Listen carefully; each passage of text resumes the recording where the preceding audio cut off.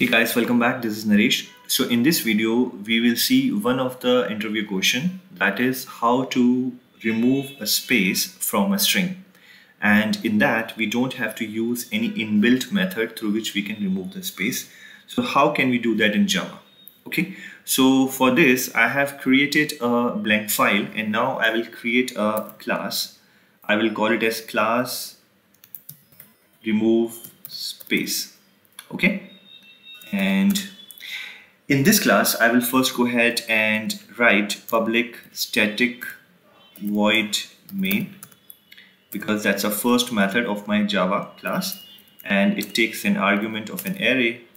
So I will give that.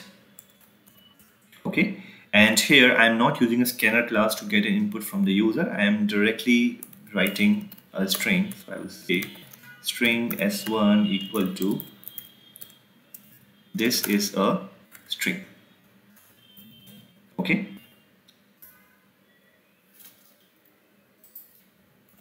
Okay.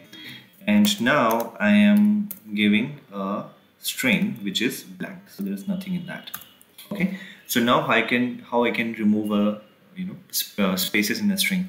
So what I will do, I will try to read each character from a string and I will compare that if it's a space or not. If it's not a space, I will add that string into this s2 and in the end I will print that out.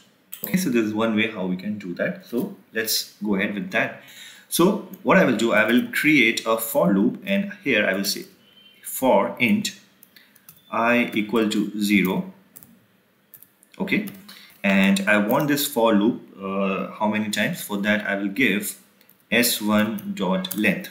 Okay, so it will give me a length. Let's say it's a 15 character length of this string s1. So it will give me that, and there I will do I plus plus. Okay. All right. Now I will fetch each character. Okay. So what I will do, I will say char1 equal to, and here I will say s1. So s1 is my string, and there is a function called char@. I will say 0. Okay, so I am fetching the character from the s1 link, but let's, instead of 0 I will give I. So I will be 0 for the first time. So the I will contain t for the first time, because here I am fetching s1.char@I and I is 0 in the loop. So s1.char@0 is t. The next time I want to fetch h. So when this loop will continue, the I value will get increased because I am increasing the value. So I become 1. Okay, and when we say s1.char@I, so it will fetch h, and the same way it will fetch I, it will fetch s, like that. Okay, so my char1 is a character which contain this. But if you see and if you move your mouse pointer here, it says I have not created a local variable. So I can go ahead and I can even give this char equal to char1, or even I can give a string also here. So I will say string char1. So I can give anything, right? So I can give string, I can give char at here. If I give a string, then I need to convert that out. Okay, because here, see what it is doing. s1.char is providing me a character. So it is fetching a character from a string. So I need to store that into a character data type.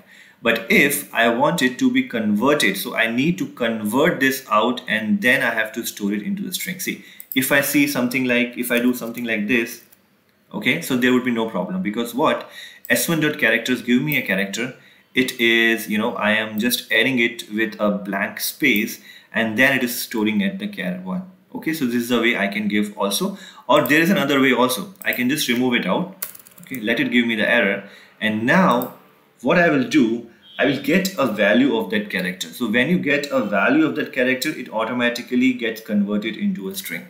So there is a function, and that function I can call with the class called string. So if I call this string dot value of, okay, and here if I give this, then again this character will get converted into a string.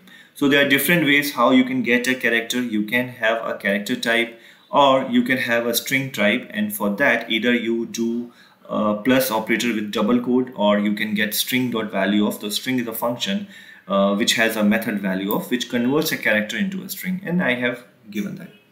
So now let's see. So now I got the first character and I need to compare it. Okay, so I can give if char1 dot, so now I need to compare it. I will say equal ignore case.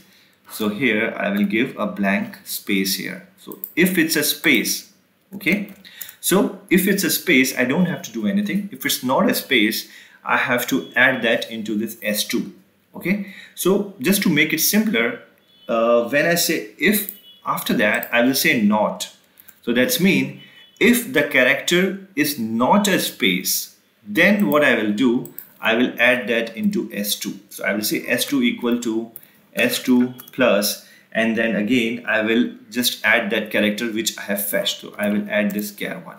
Okay, so that's mean if it's not a space, it will add that into S2.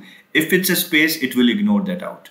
The same way it will add T, H, I and S. When it comes to this space, it will see that yes, this is a space, so it will not go into this if loop, and it will directly go out and it will go at the top of the loop, and then it again go to I.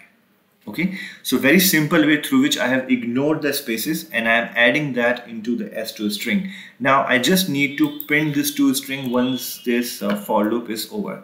So I will say system.out.print.ln, and here I will give S1, and after that I will say system.out.println, and here I will give S2. Okay, now let's run that. Let's see, there is no problem here. Okay, so run.